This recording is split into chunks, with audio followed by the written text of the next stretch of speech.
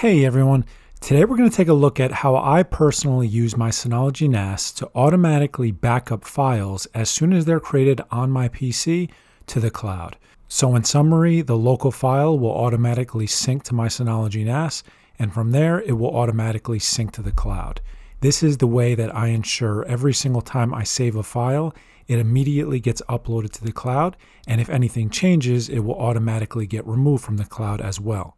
Now this will be more of an explanation on how I'm using these tools. I have individual tutorials for everything we're going to be looking at today, and I'll leave those in the description of the video, but we're just going to talk through this and hopefully it will make sense by the time we're done.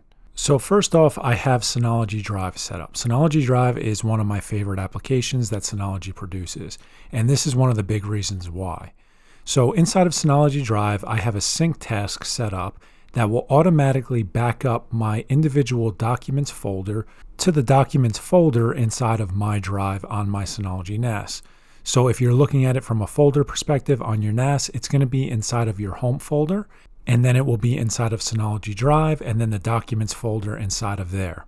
So I have two-way sync set up for this, and what that means is that anytime a file is changed on the source or the destination, so that's either on the local PC or on the NAS itself, anytime a file is changed, it will automatically sync to the other location.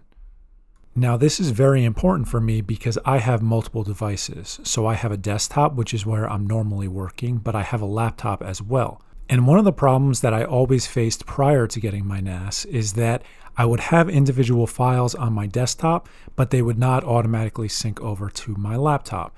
And that makes sense. Each one of them had their own documents folder. Now I tried to alleviate that problem by using services like OneDrive or Google Drive, and those did work, but the problem is that I had to pay for storage space. And truthfully, I didn't want all of my documents always syncing up to my OneDrive. So I would still store a few files locally, and then everything that I wanted to sync over to the laptop, I would use OneDrive or Google Drive. Now with Synology Drive, this actually makes it way easier because I am managing everything, so I don't mind syncing everything to my NAS and then syncing everything to my other devices as well.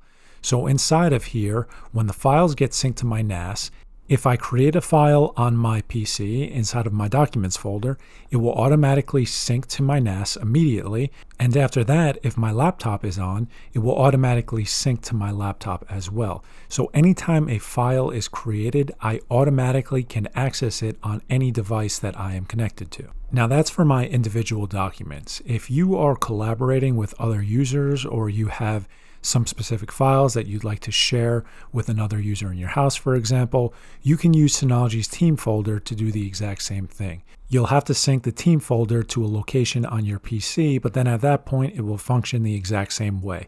Anytime anything is changed, added, or deleted, it will automatically change everywhere else as well. Another one of my favorite features is that on Windows 10, I am able to free up space if I'd like.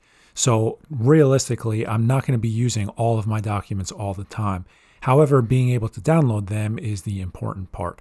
So I can free up space, and what that will do is that will store the version on my NAS, and if I double click it to open it, it will automatically download it from my NAS. Alternatively, you can pin it locally as well, which means that it will always store a version on your PC, and if anything changes anywhere else, it will automatically download that, so the next time you go to open it, it will automatically be updated. So that's why I love Synology Drive, but I tried to take it one step further.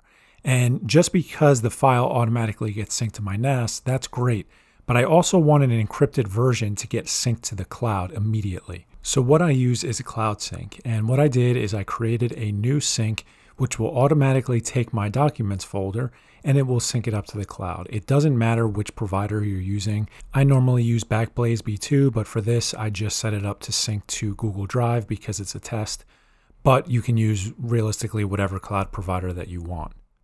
The other thing that you can set up with this is you can set up client-side encryption. So what that means is that every single time the file is synced from your local NAS to the cloud, it will automatically be encrypted.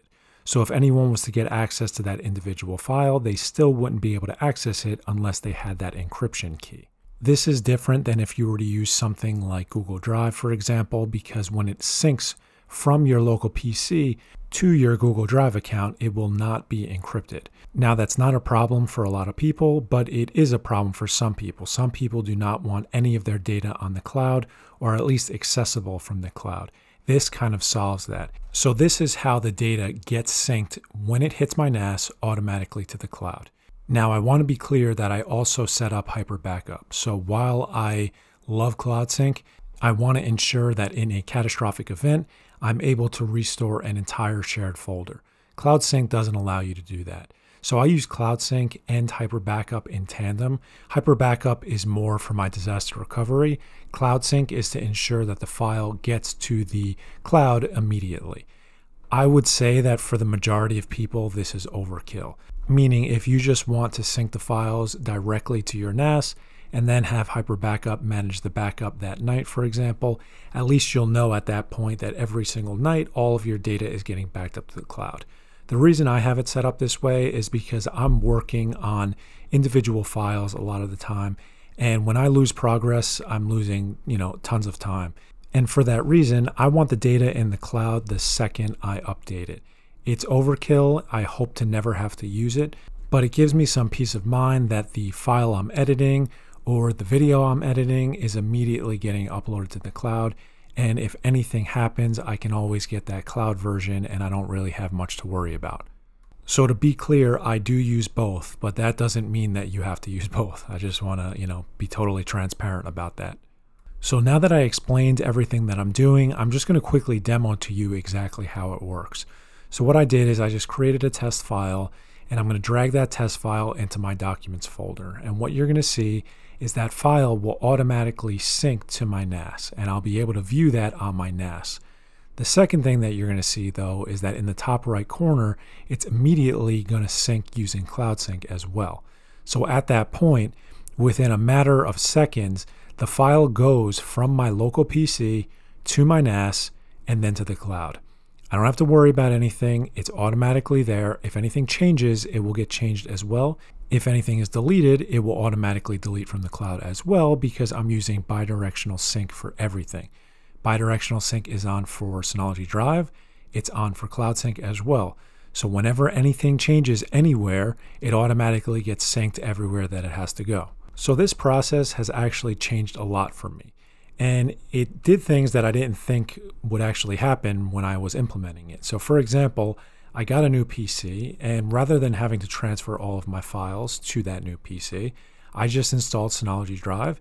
It immediately connected to my NAS, and all of my files were downloaded on that local PC. At that point, the sync to the cloud was already set up because I'm using the same user account.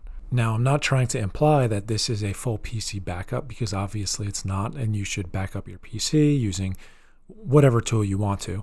But this is how I personally use Synology tools to manage all of my data and ensure that it gets backed up to the cloud. Never have to think about it, never have to worry about it. It's all just automatically done. So hopefully this video helped you guys out. If you have any questions, feel free to leave them in the comments. Please give the video a thumbs up and please consider subscribing to the channel. Thanks, guys.